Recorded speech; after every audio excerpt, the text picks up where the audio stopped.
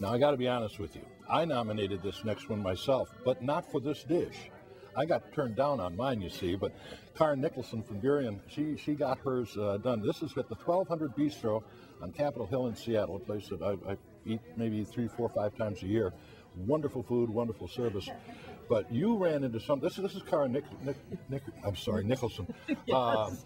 Goodness, isn't that awful? You ran into something that really surprised you when you went to the Bistro. I did indeed. It was a hot salad. And a hot salad. It was a hot salad, and it had such fascinating ingredients that with the calamari and the radicchio and a wonderful, wonderful dressing. And I didn't even realize as I read the menu that it was going to be hot until I reached down and I touched the plate and almost got burned. But okay. It was so good. Well, we're going to ask you to step out, Karen, and we're going to have Chef Chet Wallenstein do the what is it? It's a hot salad, fried calamari hot salad, yep. And then we'll bring you back in and see if you did it right. All right. Okay. Thanks. Chet, welcome. Thank you. You've got a lot of ingredients here, my friend. We do. This is a warm salad that we've cycled through the menu a couple times over the past couple years, and sort of a fall to winter salad. It can be enjoyed any time of year. Okay, well, let's cook one. Okay. The first thing we're going to do is prepare our greens and all of our cold stuff, and then we're going to fry the squid. Okay. So I've got some hot oil over here for you anytime you're ready to fry, Chet. Okay, excellent.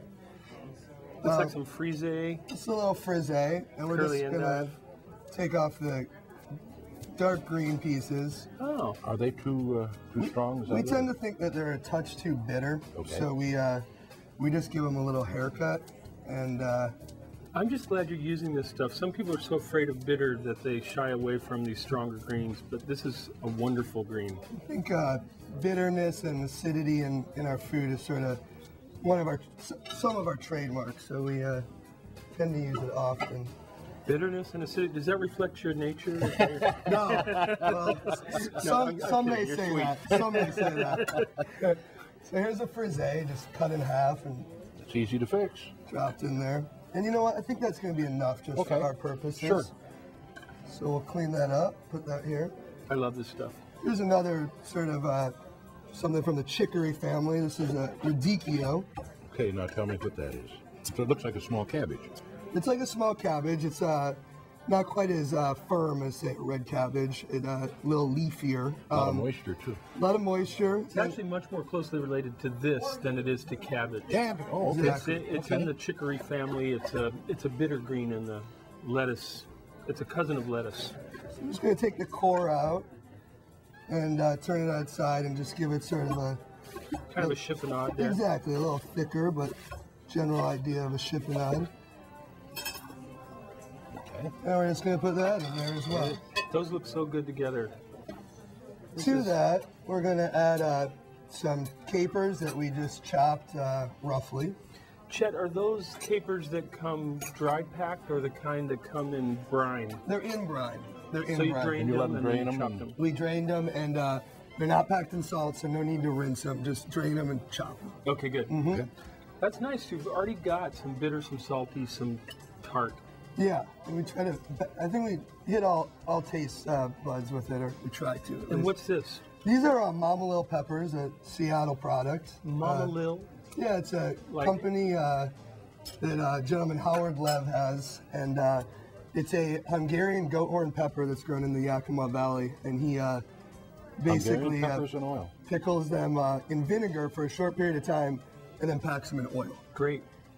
How do they differ from other peppers? Are they hot? Are they mild? I think I would classify them as hot. Okay. Not like a habanero or anything, but a little bit on the spicy, smoky side. Also going to add a couple of cherry tomatoes. Hot, but not too hot. Exactly. I'm just going to have the cherry tomatoes. Please note that the preparation in this is really very, very reasonable and something you can easily do in your kitchen. Yeah, it's a pretty easy one to get together on a short notice. All right, there we got everything, I think. Lastly, we dress the salad with a gremolata and lemon oil. Gremolata is sort of a south of France condiment that you'll see on tables to garnish lamb or fish or anything really. And we sort of have it deconstructed here, but it's generally chopped parsley. Okay. And now, I associate gremolata with ossobuco, with the bit of lemon and parsley that you put on top of the veal shank. So you deconstructed, you say. You've got the parsley. You got the parsley, got the minced shallots. We have lemon zest as well. It usually also has some minced garlic, but we keep it out for this salad just because I think it's going to be overkill. So the shallot is enough. Exactly. And is that the Meyer lemon zest? I see you have some It Meyer is. lemons We there. brought Oh, Meyer nice. lemons just because they're in such great season right now. Yeah. Now, what's a Meyer lemon? It's It's a little sweeter than an ordinary lemon. Is it? Yeah, and it's A really much nice darker, color. too. And Yeah, if you a nice scratch color. it to get the scent there, George can. It's really pleasant. It's got Oh, a yeah. nice kind of. Not the strong. Yeah, they're great. So the Meyer lemons and this nice olive oil we'll use after we add the squid. So at this point, we're ready to add the squid. And I'm just going to put a little on the cutting board here. So you just get all that stuff ready ahead of time in Exactly. the salad bowl, so that when your hot squid comes along, you have a place to put it. Exactly. The heat, the warmth from the salad is basically coming from this oil. Love it. So Here, you want me to clean your knife once? that'd be great. Thank you. There you go. So we're just going to go ahead. We don't use the tentacles, but there's no reason why you couldn't use the Okay, tentacles. I was going to ask I you love about the that. tentacles. Yeah. I like Chewy. this portion better. Do you? I like it all. really do. The combination. Squid is so cool. And really abundant. I mean, as a lot of fisheries are challenged with overfishing, squid seems to remain strong. Squid is a strange one, I think, because a lot of people who have never tried it say, "Oh, I wouldn't like that." And But yet, you don't it's know the till mildest, the minute you least taste it, fishy, you're going to most change your mind. delicious Yeah. seafood ever. Because I was white that way. I and- thought squid. Oh my, octopus. No. It's so neutral. It really takes on the character of whatever you put with it. Okay. So How here- long do these take to fry, Chet? They take about 30 seconds. Not Now, this longer. oil is almost smoking hot. I'm going to turn it down just Turn a it little. down just a touch. That'd be great. Okay, So all we're going to do is right here we have some fine grade cornmeal. Okay. We're great. just going to put that in. Sort of mix it together a little. Well, this takes me back to my southern roots. Yeah. So we used to fry a lot of stuff. Fried okra and I cornmeal. love deep fried okra. Oh. Anything fried in cornmeal Yeah. is going to taste good. This will just come over here. No salt and pepper or anything, huh? Just No. Okay. We'll do that afterwards. Okay. So we got our squid here. And I always think I want to avoid overcrowding when I'm frying. Definitely. I think that should be about enough. Can I scatter these around in there? Or you want me Sure. to leave them in this? That out of your way. There they go. Oh. Now we're cooking. There we go. And how long? Maybe 30 seconds? Maybe 30 seconds. You'll see the oil sort of is bubbling now, and once you can sort of see the squid, Do they rise? To the So top? far, I it'll can't see rise anything. a little, and you should be able to see it.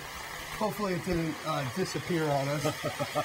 Oh no. Oh, There they Come go. on. But maybe a little more Beautiful. color. Touch more. Oh, these are gorgeous. Aren't they? I've never fried squid in cornmeal, but I will. Yeah, exactly. They're going to be my new favorite Let's thing. do that one on the end there. Okay, so those fry quickly. Those look great. And should I drain them right here on this oil? Yeah, that's what that little towel I mean, is on the for. towel. I the see how they come smell, to the top and too. you can see them. It's and really- they're Yeah, very this is easily. They comfort just float food. up there.